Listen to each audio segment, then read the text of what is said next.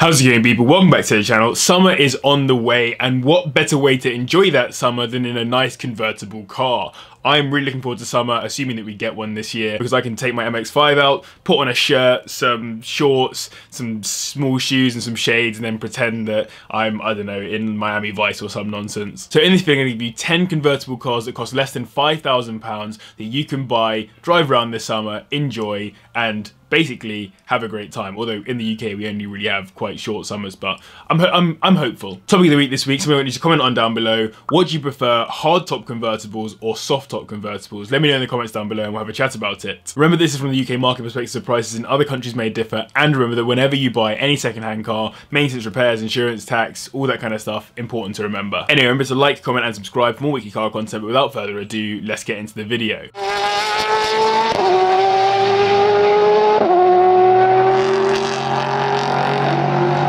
Starting us off at number 10, we have the MG TF, which hosts a 1.8 litre inline-4 engine putting out 134 brake horsepower and managing 0 to 60 in 8.2 seconds. This is quite a Marmite car. On the one hand, it's a convertible, mid-engined, rear-wheel drive British roadster, which is right up my street, while on the other hand, it's a sales failure from Nanjing Automobile, who resumed production of the MG TF after the company went into administration. The MGF, which preceded it, was built to rival the Mazda MX-5 and the Lotus Elan, but the TF was massively re-engineered to increase the handling and power which the F lacked. You can pick one of these up for as little as £1,000, but £5,000 will get you a very decent model with around 45,000 miles on the clock. The key issue with these MGs is the Rover K series engine that sits beneath it. I'm sure those of you in the know are already hissing and moving into attack position, as these engines are synonymous with head gasket failure, so something to look out for. Anyway, a cool concept for a car, but not one I've ever considered. Either way, for summer it would be a pretty cool car to road trip in. In ninth, we have the third generation Toyota MR2, which hosts a 1.8 litre inline-4 engine with variable valve timing,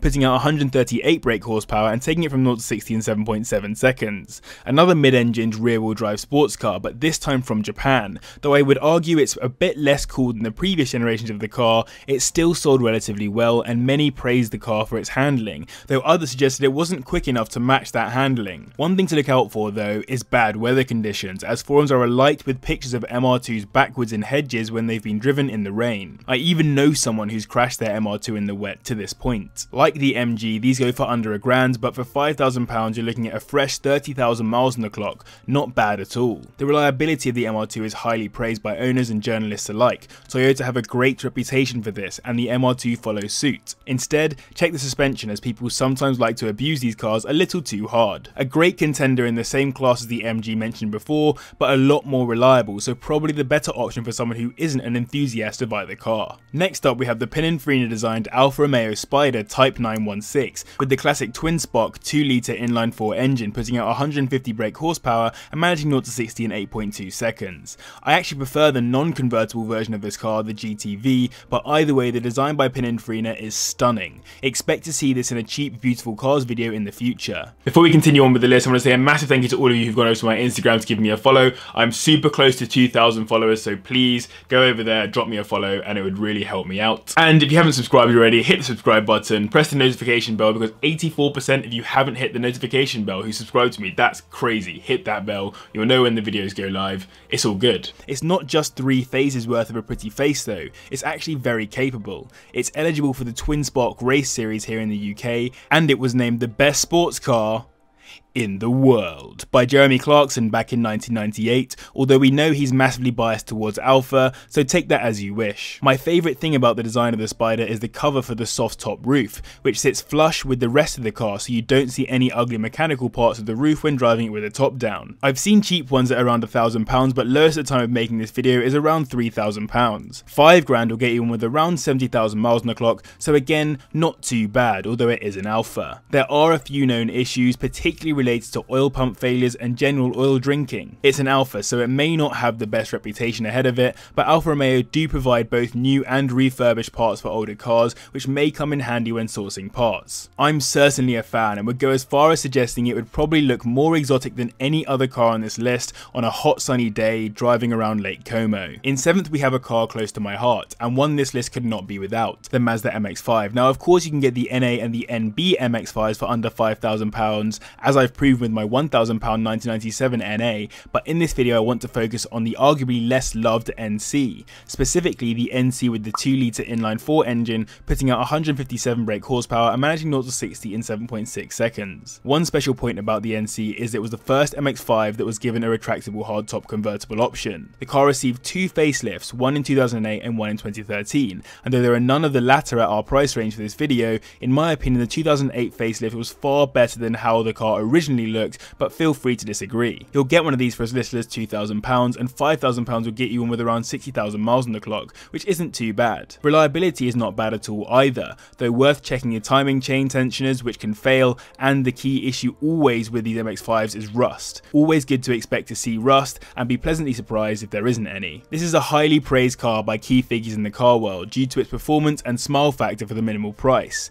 Again, back to Mr. Clarkson, he said the only reason he gave the car 5 stars was because he couldn't give it 14. In 6th we have the E93 BMW 325i M Sport, which has a 3-litre inline-6 putting out 215 brake horsepower and managing 0 to 60 in 7.4 seconds. A point to note however, if you prefer the previous generation E46, and you could also get a 330ci which also has a 3-litre inline-6 putting out 231 brake horsepower and hitting 0 to 60 in 6.7 seconds, so slightly quicker. But in terms of the E93, I've always been a major fan of how it looked when compared with the rest of the E90 series, with that hardtop convertible roof and the nice upgrade on the interior compared with the E46. Despite being a convertible, it also has much better rigidity than the E46 convertible, as this was a key feature BMW focused on. There were facelifts in 2008 and 2010, with the 2008 facelift being the most significant. If you want to see more on these cars, I'd highly recommend checking out Vehicle Virals on YouTube. He's got an unreal E93. You can get one of these for around £3,500, but for £5,000 you're looking at around 90,000 miles on the clock regardless. It's worth checking whether the injectors have been done on these at higher mileages, as it can be quite an expensive service,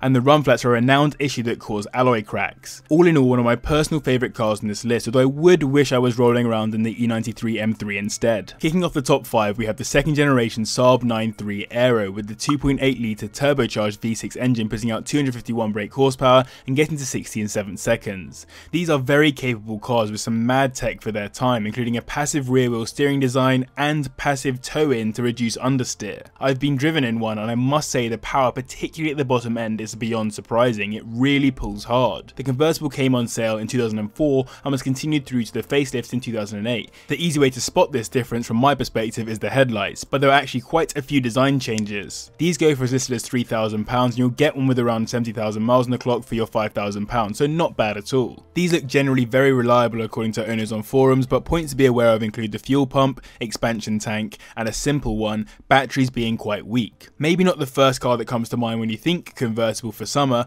but definitely don't overlook it. The car was meant to take on cars like the 3 Series, Audi A4 and Jag X-Type, so it clearly puts up a good fight. In 4th we have a car that I reckon will achieve classic status in the not too distant future, the Porsche Boxster 986S, which has a 3.2 litre flat 6 engine putting out 252 brake horsepower and managing 0 to 60 in 5.7 seconds. The reason why I think it will become a classic is because it was partially responsible for turning Porsche around from being a failing business with falling sales to something worth having again, not to mention it just keeps looking better and better with age. The idea was that it would appeal to a wider market than the 911, as it would be cheaper without compromising on Porsche's design philosophy. And given the car is praised significantly for its handling, as with many other Porsches, I would say that it probably achieved that, despite the fact that many people don't like the fried egg headlights. You'll get an S for around £4,000 with high mileage, and for £5,000 you're still looking at around 100,000 miles on the clock. There are a whole host of issues that could come with the Boxster though, making it quite difficult to fit into this short section.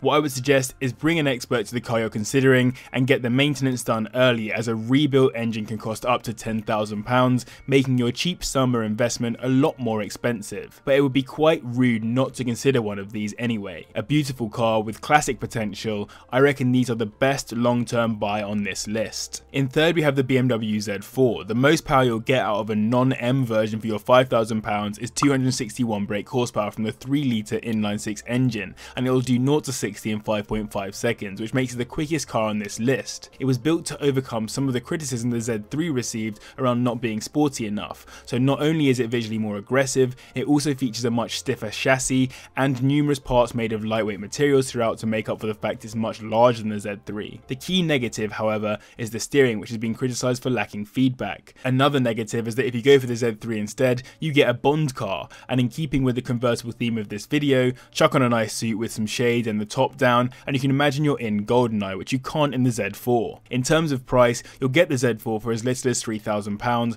and £5,000 will get you in with around 80,000 miles on the clock. When it comes to reliability, the engine is generally considered to be strong, as long as you learn the key points to maintain. Most issues I could find are build quality related, so check for cracks in the rear springs and for any corrosion. All in all, a staple roadster to get involved with. A key similarity I think it shares with the Z3, however, is that they both look better as hardtops. Taking second in this video, we have the R230 Mercedes SL 500, with its 5-litre V8 engine putting out 306 brake horsepower and managing 0 to 60 in 6.1 seconds. With a name tag like SL, Mercedes had a lot to live up to with this car, and they marketed it through the famous Lucky Star advert, which I mentioned in a previous video, and as the safety car for F1 at the Hockenheim Grand Prix. Clearly it's a hardtop convertible, which is a bonus, and the 2006 facelift is still within our price range, which is sick, as this car is not dissimilar in style to the McLaren SLR. It basically sits just above the SLK, which could also fit into this list, and a long way below the SLR, but you get the idea. These are sitting at around the £5,000 mark, so that's the minimum you should expect to spend on one of these. From an engine point of view, the reliability point is an interesting one.